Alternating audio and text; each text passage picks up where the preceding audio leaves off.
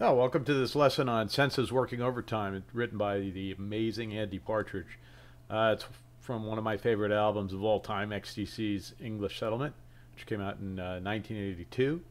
And as with all XTC songs, there are a lot of layers and there are two guitars. So the idea of this lesson is to enable you to play it with one guitar. In part one, we're going to do a playthrough of the key elements, and then we're going to break down the verse and the chorus. And then in part two, we'll look at the bridge and the last chorus where they've modulated from the key of E to the key of F. So that's a lot to cover. Let's get started.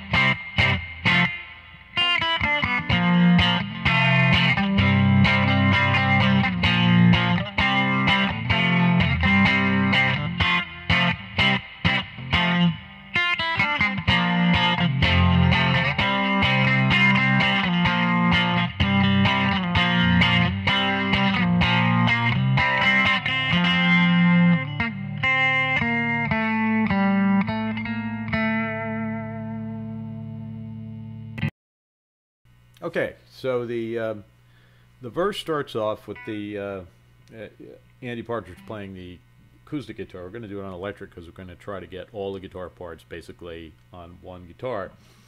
So when he's singing the verse, he starts off with this.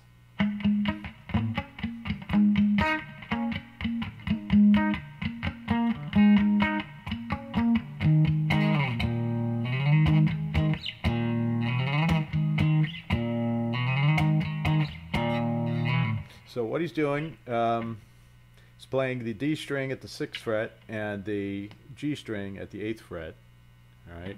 And you're palm muting this severely so that it's somewhere between percussion and sound. So you're getting,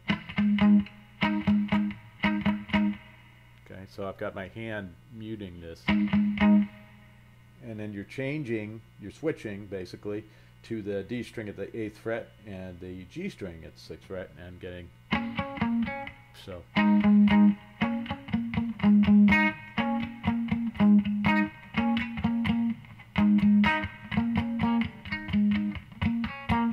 then the other part, so you're playing 4 bars of that. You play 2 bars in the introduction, 4 bars while he's singing. And then you're going to play this, which is just A string at the 6th fret and D string at the 6th fret. You're going to go down to the 1st fret on both of those, and then you're going to slide slowly back up. And you're still palm muting, so you're going to get.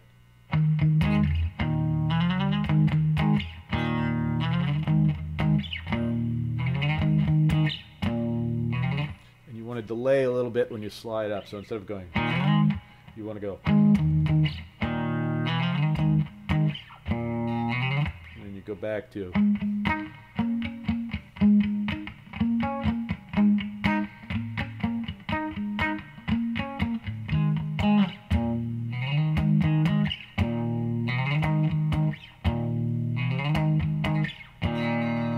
Last time you don't slide up because you're going to play the kind of pre-chorus. The pre-chorus is this kind of Townsend-esque A chord to, you know, basically it's a G chord because you're just lifting your fingers off. So you're going to play.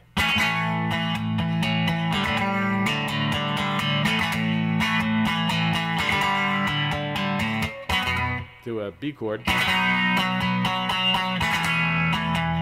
Lift off,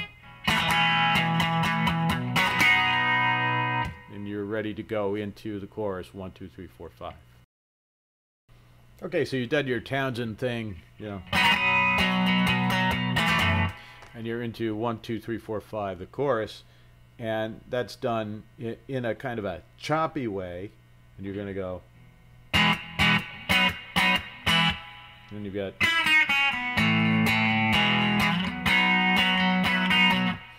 So you're starting with open E chord, obviously, to a B chord, and an E chord. Then you're going to play the B string at the 5th fret and the E string open, and then the 4th fret on the B string and the E open, and then the 2nd fret on the B string, and then open. The bow strings open, and then A chord, back to the E, and then a B, and you're going to put your pinky on and off on the B string at the 5th fret. That's going to give you a what is that now? I think it's a B sus4. Yeah. So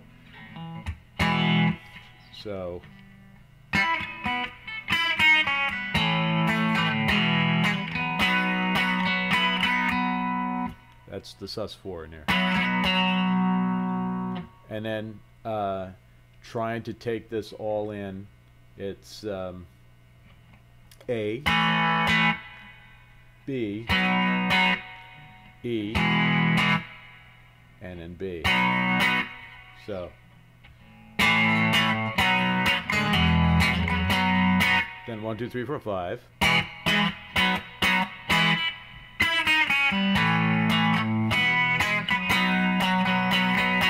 Same way, but then the next part, trying to taste the difference between a lemon and a lime, you're only going between an A and a B.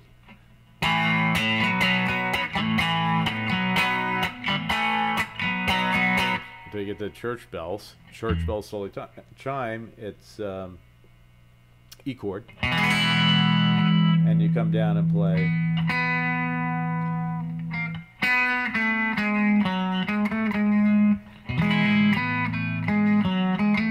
So all you're doing there is you leave your E chord in place, pick off these fingers, and then come down and play the G string at the 4th fret,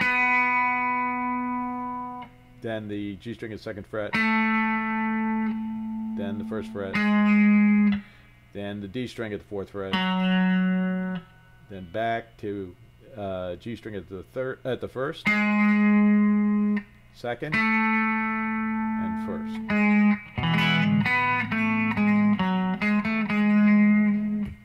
All right. And then typically you're going to go back to, you know, for the next verse, all